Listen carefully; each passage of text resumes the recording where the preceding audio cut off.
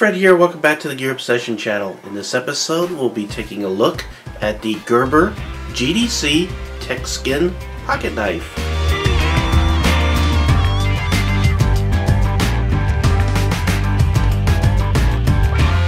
Before we get started, I'd like to wish every one of you happy Thanksgiving and also a special, a very, very special shout out and best wishes to all of those who are serving in the military and are away from their family during this special day, Thanksgiving.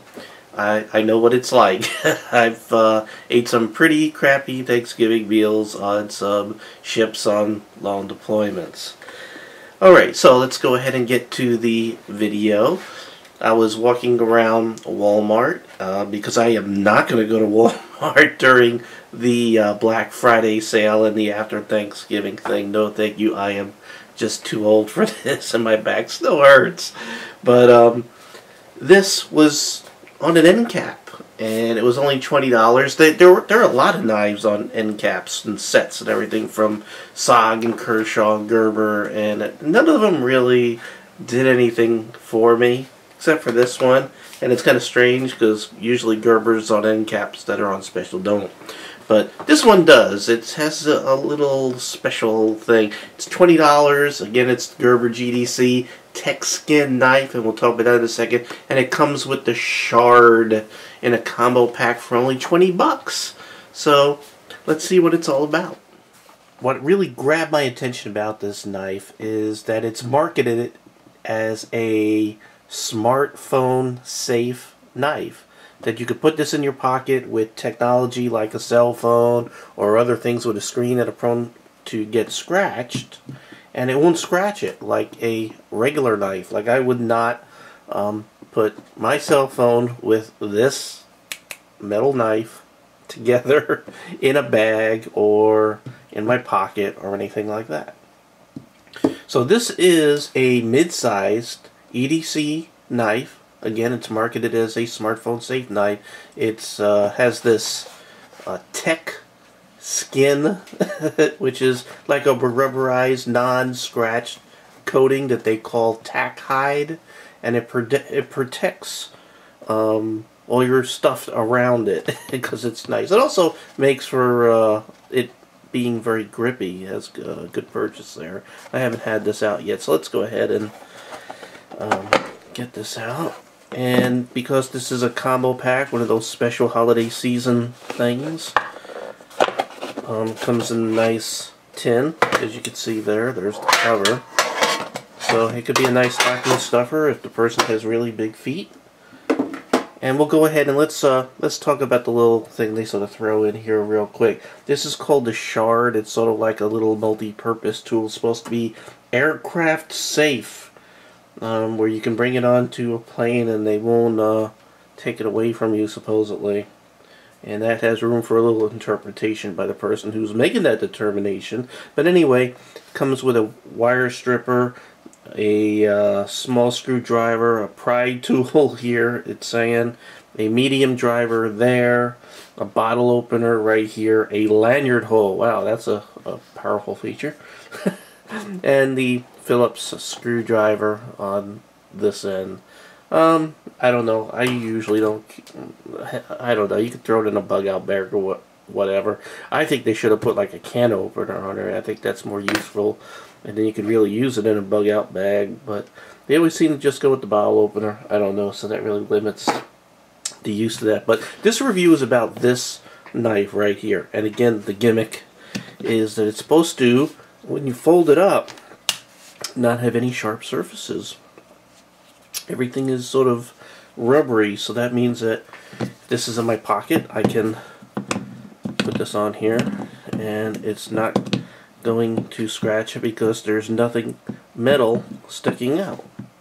And uh-oh, it's all scratched. No, just kidding.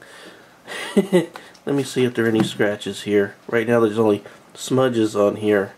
And yeah, it didn't scratch it, which is nice. I would never have done that with my real knife. So yeah, I guess that's true. So if you're the type of person that, let's say, just throws all this stuff in their pocket and they won't carry a knife because they have technology like this in their pocket, and that's your excuse why you're not carrying a knife, well, you don't have that excuse anymore. This is great for the technology age. Probably a knife with a design that sort of goes along with all the technology that we carry. So that's why I'm sort of excited about this review. It was actually suggested by one or two viewers that I review this because of these features.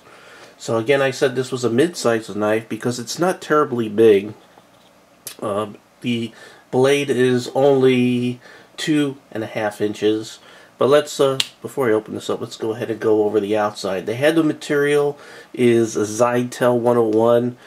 It's probably like Zytel with a rubber overmold or something like that. Very rubbery, and I think the Zytel is sort of right underneath the rubber, is what I'm suspecting right here.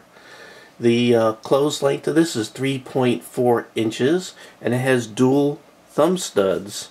And those are these, and it is kind of a little difficult to get out, as opposed, because there's like no room between the handle and the thumb stud. So, and it's also small, so it's an interesting feel trying to get that out. So I guess you have to sacrifice something there, and that's a pretty tight lock. This knife is not going to just flip open. Let me see how you close this.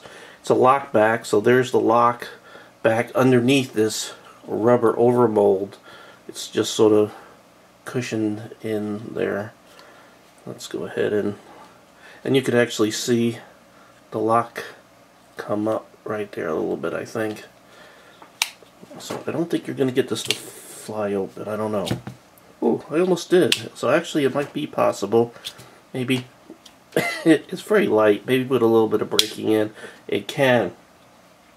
So again, you have these dual rubberized thumb studs. It's a lock back. Overall length when this is open is 5.8 inches. The blade is a 2.5 inch blade that is coated with some sort of black coating that the website doesn't state what it is. It is a hollow grind, plain edge, and it's a drop point. So good, you know, overall multi-purpose kind of blade. It should serve you know, as a good EDC blade right there. The weight actually is pretty surprising. It's pretty light. It's only 2.1 ounces. It really is pretty light.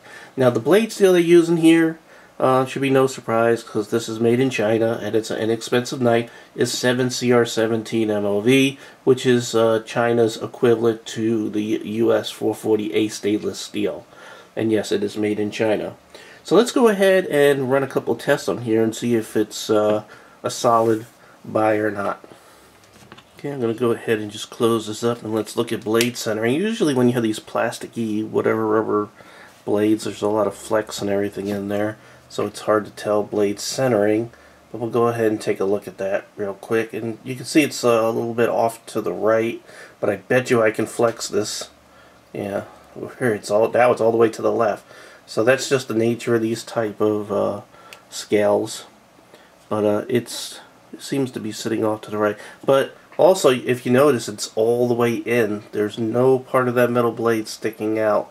And it doesn't feel like it will accidentally stay out, because that would be really bad. Because if it were to be sticking out like that, you do put it in your pocket with your phone and it does scratch, then it sort of defeats the whole gimmick and purpose of this knife. Alright, so retention doesn't feel like it's coming out, and it seems to be popping in there. It is. It could probably stand a couple of drops of oil right there. You can see where it starts just putting in. By the way, this is not assisted opener; it's just a regular opening kind of blade there.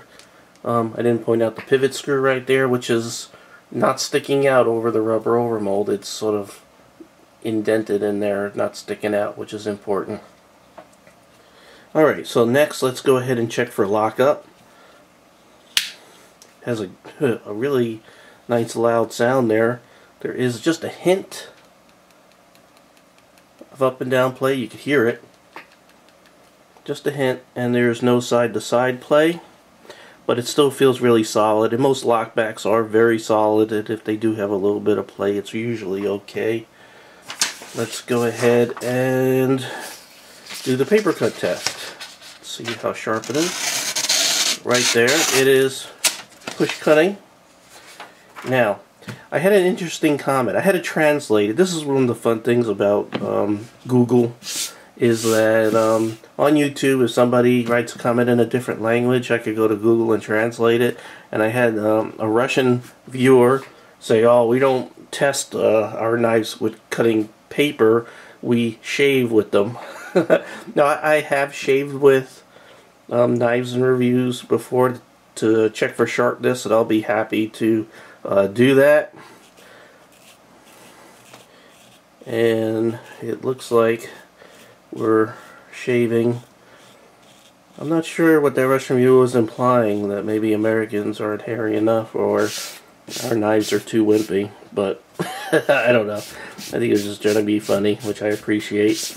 So it obviously comes sharp enough to shave. Next thing we do here at the Gear Obsession channel is to check to make sure that this is hardened properly, that it's not weak or maybe overdone and too brittle. So let's go ahead and just do a stab into some, whoa, got a splinter, soft pine there, and rock that back and forth. See, that's in there.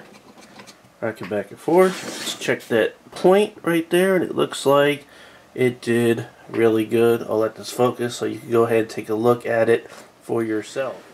So while you're in Walmart on Black Friday, or shortly before or after, or maybe during Thanksgiving, this is definitely worth picking up if you're looking for something like this. By the way, if you notice, no lanyard hole and no clip. This is meant to be thrown in your pocket with all your other things, including your tech. That's its gimmick, and it seems to be true. It doesn't scratch the screen.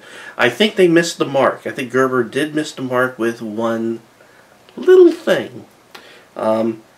This is black.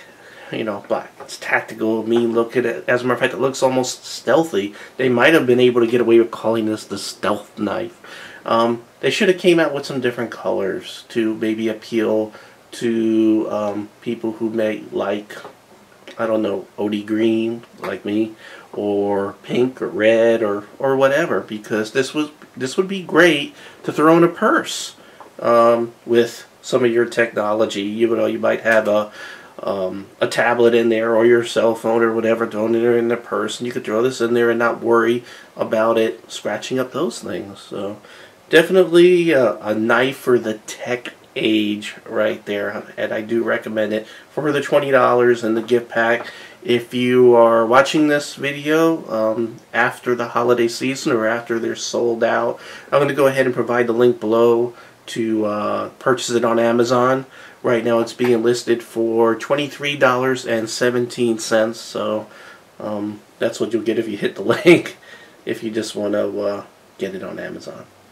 Alright, well, thank you very much for joining me here at the Gear Obsession channel. Again, happy Thanksgiving to you and your family, and again, thank you so much for all of you who are serving in the military right now and are away from your families, and I feel for you.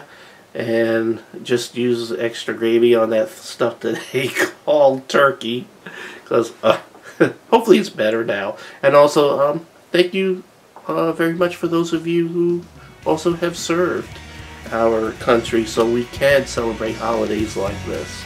Alright, thank you very much, and I hope you have a great evening, and again, happy Thanksgiving. Yeah, I was going to say Halloween. No! Happy Thanksgiving.